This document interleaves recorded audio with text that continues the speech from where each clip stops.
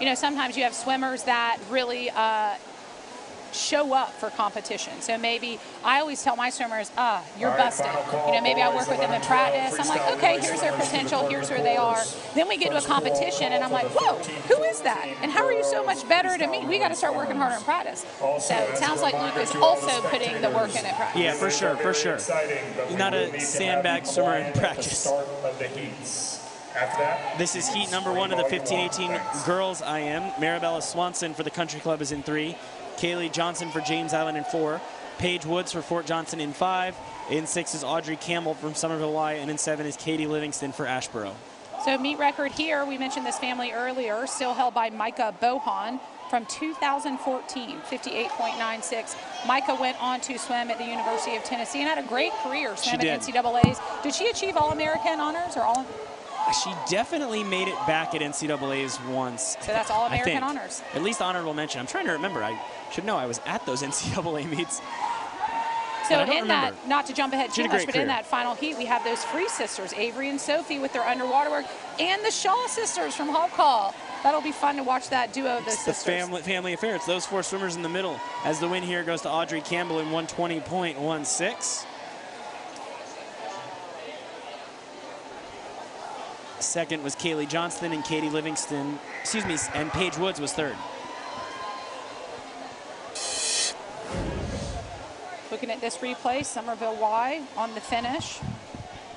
Here she comes, keeping her head down. One last breath before she gets into the wall.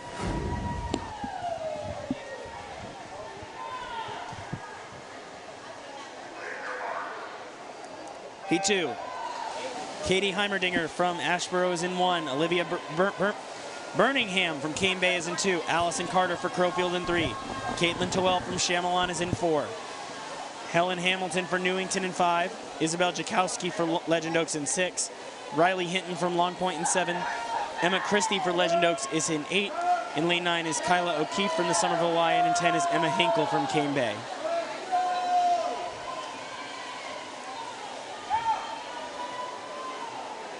We got one bucket turn from our Newington swimmer out front. Newington's having a great day as well. I was surprised to hear they were in the middle league. So any chance of them moving up to the top league for next summer, David? Let me check the latest scores. I think you're going to want to, I think the top 6 teams will move up.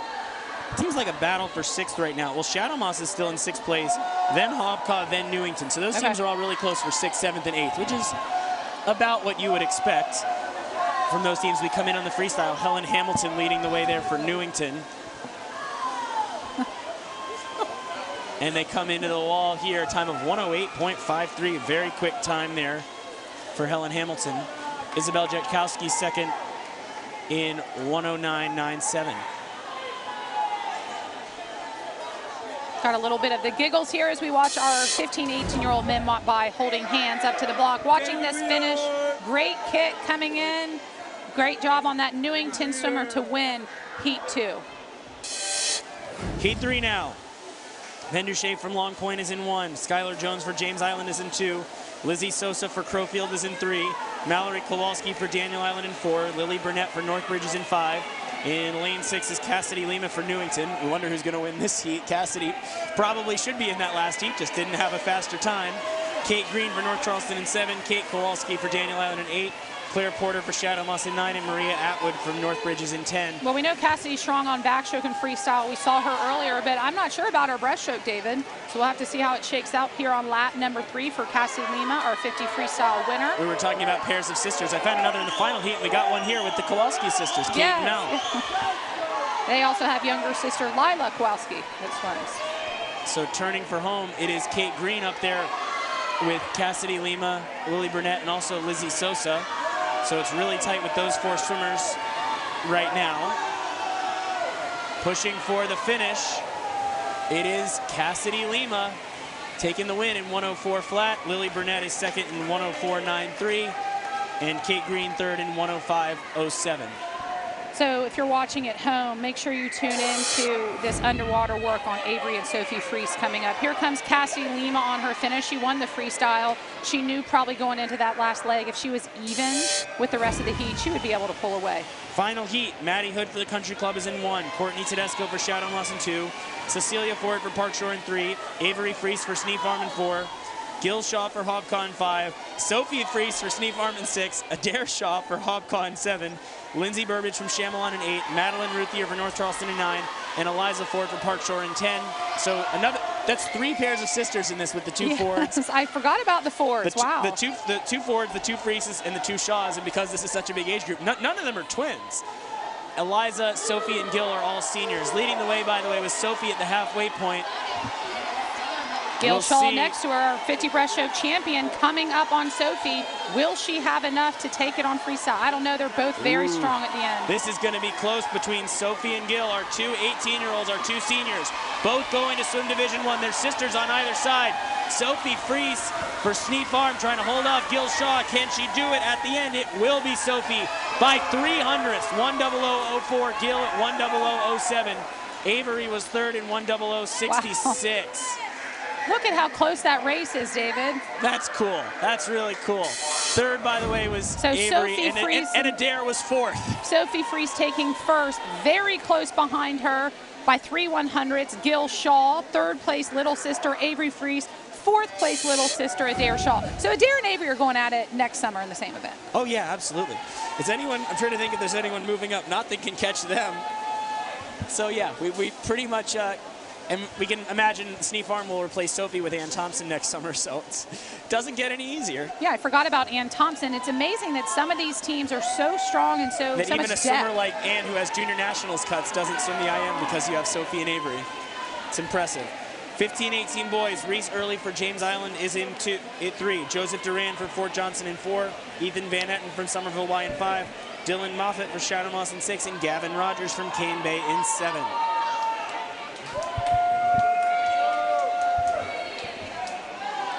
The relays are a little fast and furious here, so while we have a minute, Tara, I want to make sure we credit our entire production team. This is obviously a big group effort here to get the job done, to produce this stream of the city meet.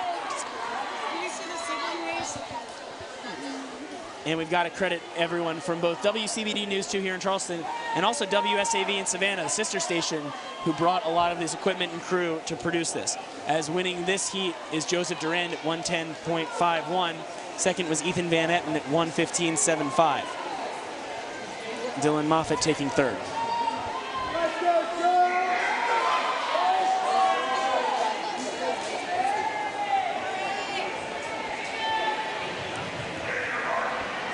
Heat 2.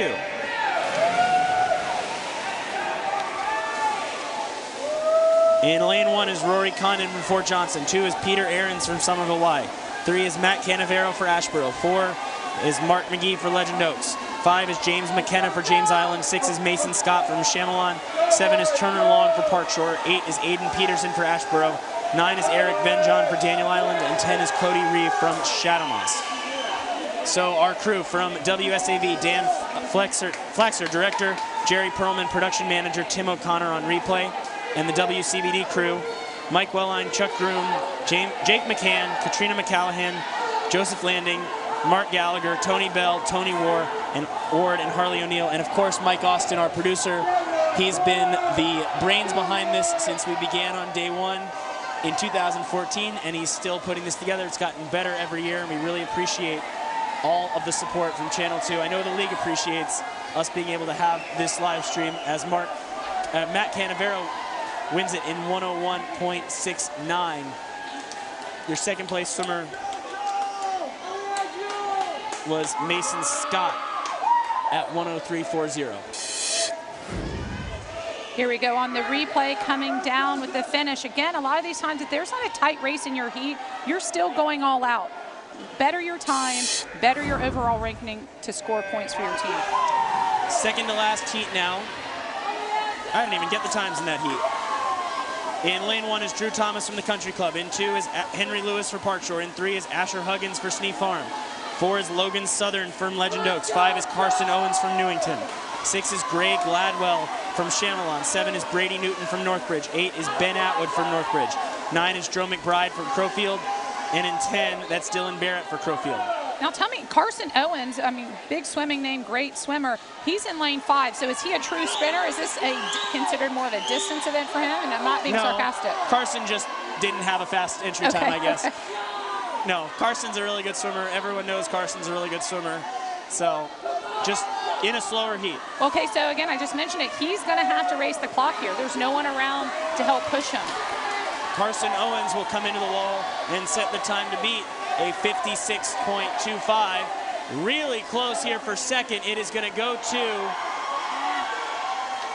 Asher Huggins in 1:00:38.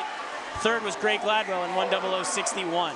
And that'll be big for Smee Farm as every point counts. Asher Huggins moving up in the rankings, dropping about a second.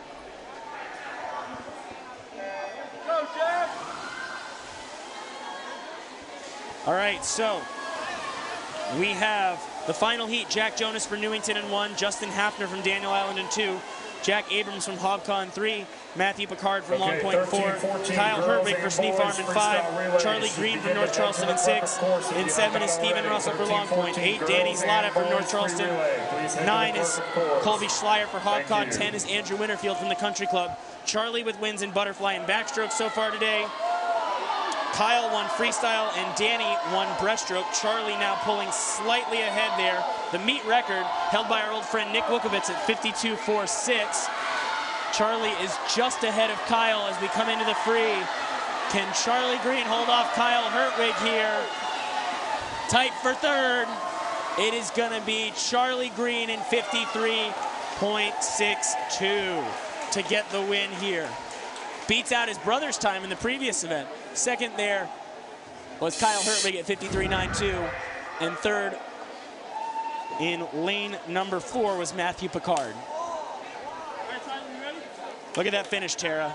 Charlie's so tall, so long. So long, I don't know, his stroke looks so relaxed. He does, always looks relaxed. We'll be right back. We'll finish this off with the freestyle relays at the City Meet when we come back to North Charleston.